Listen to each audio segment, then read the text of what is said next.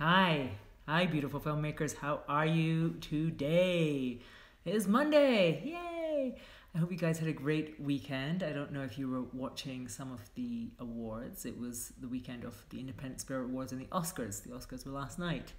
And of course, everyone's all upset about what won and all that kind of thing. And I have to say, I'm just going to put it out there. I think the Oscars are kind of just like life. And life is 50% amazing. Hi, we've got Tanglewood in the house, and I'm so excited because I know that you guys were shooting your concept trailer this weekend that just passed, and I am so excited for you and so happy. Yay! So I was just saying about the Oscars last night because some people get very upset about sort of like what wins and what didn't and all that kind of thing. And I just want to say, first of all, the whole idea of awards for movies is completely silly, right? Like at a certain level, movies are, either achieving their goals or they're not. And then it's a matter of taste. And some people are going to love it and some people are going to hate it. And your favorite movie is going to be someone else's worst movie of the year and so on. And it's all good, And so I just wanted to say that. And I sort of feel like, every year with the Oscars, especially if you're a woman or person of color, you're sort of like watching it from a certain angle and going, are we making any progress? Are we making any progress? And it's kind of sad, you see some things you think we're making progress and this is awesome, and last night was definitely like that in some ways, but it was also very disappointing in some other ways.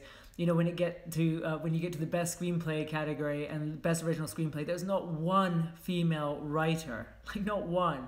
And then you look at what the movies are about too, and it's like, I mean, most of them are about guys, and you think, are we ever going to change that? Are we ever going to get to a situation where actually we value women's stories as much as we value men's, And I wrote to a filmmaker today because he was, we were sort of chatting back and forth about the results, and he's made an amazing film that has a female central character. And it maybe hasn't been received quite as well as it should have been. And it's really a mystery, like why some films really get so much attention and other films don't. Or maybe it's not a mystery. Maybe it's all to do with money and distribution. But, I said, I think part of the problem for his film is that it is about a woman. And I think we have such strong unconscious bias. Yeah, Tanglewood movie will be changing that. Exactly. We have such strong unconscious bias going on still, whereby we want, people sort of still think men's stories are more important. Yeah, it drives me nuts too about lack of female writers. And I think it's like if you're a woman, you're writing, I think the message is just do it, double down, we are going to change this. One year we're going to see there's going to be 5 women nominated for best screenplay. That's my dream, And we're going to get there. And they won't just be nominated, but they'll be nominated for films about women, because that's the other part of it for me. I feel like the only woman who's ever won Best Director was Catherine Bigelow for Hurt Locker. And I said at the time, it's like you couldn't imagine a more masculine film. Like the only way to win as a director is to, if you're a woman, is to make like a really masculine film. And that's just kind of depressing to me. But we have to change it. And the only way we change it, first of all, is by making the content that we want to see ourselves and being brave enough to tell stories that perhaps people, like mainstream has not wanted to tell, has not wanted to listen to, but we will do it, And the other thing that we can do, obviously, is support those films. And we support them both when they're being made, we support those filmmakers, and then also we support them once they are made. So anything that we can do to help promote them. Because something that really is difficult for a lot of films with female, they're female-driven films, is that they are not treated the same when they are made, like after they're made. Most critics are men. Aha, surprise, And they often don't love the films about women. And, most people who are programming festivals are men. This just goes across the board with everything. So until we have total gender parity in all the roles, it's going to continue to be an uphill struggle. But it's a struggle worth fighting. That's my take on it anyway. So, I hope you enjoyed some of the awards anyway, because I just think I tune into it. I don't watch them religiously. I sometimes watch them, sometimes don't. Something last night I was putting my kid to bed, so I missed half of it. I do though, I don't know, I'm a sucker for seeing people win as well. I just love that moment when someone who didn't expect to win hears their name getting called out and they're just over the moon. And I just I think for all of us, seeing that level of success and seeing that is just lovely. Seeing people, because that everyone that gets up on that stage has worked so hard for it, And it's not that only they deserve it, because other people deserve it too, but they definitely do as well. And I enjoy that. I just plug into the positive there and try to enjoy that. Although, let's not even talk about the best picture. All right, so moving on from awards, and as I say, it's all really kind of silly because it's not about that. It's not about winning. It's not about being, the best. It's really about the process. That's what I'm obsessed with. And I think if you make a film and you actually get out there and do it, you've won, and you'll win through the process of making your movie. That's been my experience, certainly. The question that I wanted to deal with today came from a filmmaker who is making a web series, and she's about to do a concept trailer for that. And I want to apologize to this filmmaker because I haven't actually emailed her back to let her know that I'm talking about it today, but I will send her a message after this. I got this sort of sent to me quite late, and it's from over a week ago, this message. So but this is what it is. She wrote to me and she said, I've been struggling to get web series made since last January. I created the series and started 2018 with setting deadlines. So she's like in that, working towards them. If there was an obstacle, I slammed into it. Yeah, that happens. A few months ago, I decided to shoot a proof of concept instead of a 10-minute pilot and step out of my comfort zone, use the proof of concept for a crowdfunding campaign. And I go, yay, that is such a good idea. And I think at times when we're like really trying, and we were talking about that last week, when you're really trying to do one thing and it's not working out, sometimes the smartest thing is to step back and maybe try a different strategy. So I applaud you. I think this is a great plan. This is a passion project for me. Yes, good. That's the best kind of project. It's a dramedy, blah, blah, blah. Everybody loves the idea and the scripts, but I can't pay the going rate for crew members. Now, I have to be honest, I don't think you have to pay them for doing a proof of concept. I am obsessed with paying everybody the going rate when you actually get to shoot your, shoot your show or shoot your movie. But I don't think you have to for a proof of concept. I think you really try to get people to work for free. It's not even for free. It's for deferred payment. And she does say, I've scraped together $1,000 for my overall budget. That's awesome. Don't like the word scrape though. Like I would like a more abundant mindset around that. But you've got $1,000 for the overall budget and have the lead characters. Offering them gas. Yes, I see, good food keeps good moods. I totally agree. Spend all your money on food and people will be happy. I'm offering them gas money, copy, and IMDb credit, which is awesome. My shoot is planned for March 8th and 9th. But you might be wondering, what's the problem here? She goes on to say, I'm managing everything myself and I'm overwhelmed and I'm stressed. I already pushed the shooting date back twice. I've never done that for a film, music video, etc. Okay, my advice here, because I was like reading this, I was going, what's the problem? You have it all figured out. You're making a proof of concept. You've got some money for it. You haven't got a ton of money, but you've got enough to cover the basics. Somebody's like, welcome to the club. And you are stressed and overwhelmed. And I go, your problems here, in my opinion, are more about mindset than logistics. Because logistically, it seems like you have most of the things. Logistically, though, there might be one thing that's missing, which is a producer who is shouldering some of the burden with you. So let's just look, because the problem obviously is I'm overwhelmed and I'm stressed. And when you're in that frame of mind, it's going to be very hard to make something that's really good. I really believe that, because you need to be clear. You need to be just relaxed. You need to be in that zone where you can just enjoy creating your proof of concept and not that you're stressed and overwhelmed and feeling horrible about everything. So I just would ask you two things. One, right, on a logistical basic level, what do you feel you need that would make you not stressed? And I would ask you just sit down and write this down. Just write down that question. What do I need that would make this fun? What am I missing that would make this easy? And then I just want you to write that. Just do some free writing on it and see what comes up. Do you need a producer? Who do you need? Do you need a caterer? What is it that's stressing you? Why are you overwhelmed and stressed? Who do you need?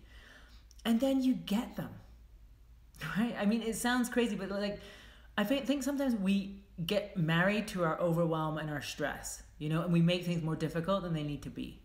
And it's like, how do you just simplify it, Besides from deadlines, my other big obsession is how do you simplify things? How do you make it easier for yourself, right? So what will make this not overwhelming and not stressful for you? Ask yourself that and listen to the answer. And maybe you'll come up with I realize I really need help with this. I really need help with that. I need help. I need someone who's just gonna organize the catering and the this and the that. I need somebody I want a locations manager. I just wish there was somebody who would be totally in charge of that. You know, whatever it is, just get clear about it and then get it. It doesn't need to be a stress party. It should not be a stress party. You're making something, it's creativity, that's awesome. It should be fun, it should be joyful. It is hard work, I'm not gonna lie about that. You know, you're gonna work for 12 hours a day or something, but, you know, and you're gonna work before that and after that. But, like, don't let yourself go into this zone. There's no need for it, all right? So, as I say, the first thing I want you to do is just sit down and do free writing. What would make this not stressful? And then do those things, like find the way to do it, right? Don't push this shooting back date again. Don't do that, right? You've got everything you need. At a certain point, you need to take the leap. And this is where I'm gonna get into the mindset issues. And I think, and it sounds like kind of corny, but I just go, like when you say that you've ran into every obstacle possible, and then it's like, oh, I've scraped together this money and I'm managing everything myself, but I'm overwhelmed and stressed. I start to think like, I feel like you are like on some subconscious level sabotaging your own project. Okay, and you might be like, no, you're crazy. You're like totally crazy. I would never do that. We do it. We all do it. You know, I recommend you sort of like dive into this for yourself, right? Because I just go, what is the fear that is blocking you here? You know, because I feel like there is some kind of fear that's stopping you, you know, and that's making you, and so then you create overwhelm and you create stress and you can blame that, you know, and you can like push the date again. Don't push the date again, okay? You have this. Like I'm reading this, I'm like, everybody loves the scripts. Do it. Stop the stress, stop the overwhelm, and just shoot the thing, okay? You can do this. And really, like, do the mind work for yourself. I want you to, like, even if it's like saying affirmations, I am making this easy, right? Everything that I need is coming to me. Everything I need to make this amazing is coming to me. The world is gonna love this web series, okay? So I want you to, like, seriously, write down these kinds of affirmations and start working them. Change your mindset, change the story that you're telling yourself. If you keep telling yourself that you're overwhelmed and stressed and everything's against you and it's hard, do you know what? It's going to continue to be hard. But if you tell yourself it's going to be easy, right? And it does start with that. Like you just start going, everything I need is coming to me and this is going to be easy. It's going to start being easy. All right, and this sounds crazy and it maybe sounds like glib, it sounds too easy, right? But I'm telling you it's true. Try it, all right? So I want you to even like write down like all your complaints about the situation, everything that you think is hard and overwhelming, just write it all down. Let yourself go for a page or something, maybe even 2 pages if there's a lot of bad things. And then what I want you to do is just like go back to those and take every single sentence and say to yourself, is this true, right? And what can I do about it, right? And just like make it clear and give yourself space, right? Because when we go into that overwhelm, we go into the stress, right? We don't see things clearly. Just break it down. Is it really so overwhelming? Is it really so stressful? All right. I hope that helps. This is like this is the work. I mean, I'm telling you, I feel like, you know, so much of what we do is about this. And it's not the outside world. We like to blame the outside world. And we like to say, you know, the problems are, you know, these things on the outside. But I feel like 90% of our problems as filmmakers are actually things on the inside. It's us limiting ourselves. It's us telling ourselves that it's hard, that it's too confusing, that it's overwhelming. It's not. You know, when you just break it down, keep it simple, keep clear, ask for the help you need, get the help you need, sort out what you need. It's no problem. All right, so I hope that helps. I will email this filmmaker today to make sure she can see this. And please, you know, to this filmmaker, let me know if this helps you. Let me know if there's anything else that would help you. And for everybody else that's joined today and that will see this perhaps later, I've been posting these on YouTube. You know, let me know what you think, if this helps you. Because that's why I do this, you know, so it's not just for that person that writes to me, but also for other people. I really, you know, together I feel like we can overcome these issues, you know, because so many of us are experiencing the same thing. We all go through the doubt, we all go through the stress, we all go through the overwhelm, and we don't need to. All right, you guys, I hope you have a wonderful Monday. Oh, just before I sign off, there is one last thing I should tell you, which I'm so excited about. I posted today, I have a Facebook group of people who are like follow these sort of methods to make movies. And I posted today there about deadlines and, you know, the importance of like we're coming to the end of the month and what you want to achieve this week, and make sure you know what you want to do. So please do that. My own one is I'm going to finish this treatment that I'm writing for a potential series. I've just been procrastinating like crazy on it. You know, there's always an excuse, right? You know, and it's usually to do with children, but sometimes it's also to do with other things. So I've been procrastinating like crazy. I am going to finish my, yeah, I see some moms. There's some moms there going, yeah, I get it. But I'm going to finish writing that treatment. That's totally my goal this week. My other really exciting thing is that I am going to be launching a screenwriting course, which is just awesome. It's this screenwriting course that I've actually been teaching in Denver for a while now. There's dozens of people have done it, and I've sort of honed the material. And then I decided, wouldn't this be amazing to have it online so that anyone that's writing a screenplay and that wants this kind of help can just jump on and get it. And it's basically like you write a first draft of your screenplay in 8 weeks. I'm just seeing a message thinking about the top of the mountain is much more overwhelming than thinking of the next footstep. Exactly. That's why I always go, don't even think about the top of the mountain, just think about the next footstep. You know, that's the key. Just keep thinking about where you are today and what you can achieve today, and don't worry about all the rest. But when you keep taking that consistent action, you get there. So just to go back to the screenwriting course, so if any of you guys are feeling like, you know, you're getting ready to write a new script, do check this out. There's actually nothing up about it yet. I'm thinking just like make sure you're on my email list. You can get on my email list via my website, and we will be launching it later this week. And basically the way it will work is like when you sign up for it, you will immediately receive the first video lesson, and each week for 8 weeks you'll receive a video lesson, plus you'll get a PDF, and plus you'll get into the Facebook group and just like support for it.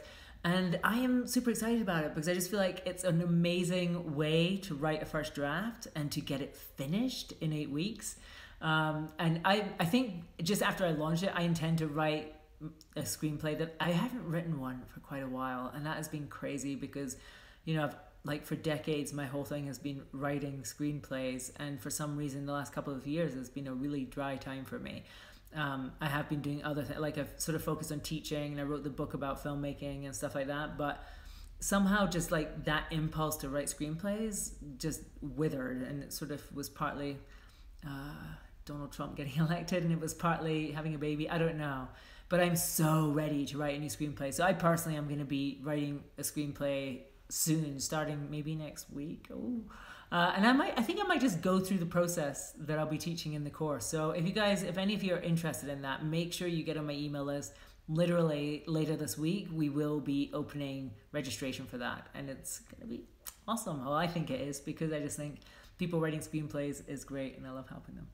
All right, you guys, thank you so much for those of you who are with me right now. And for those of you who are seeing this later, have an awesome day, and thanks.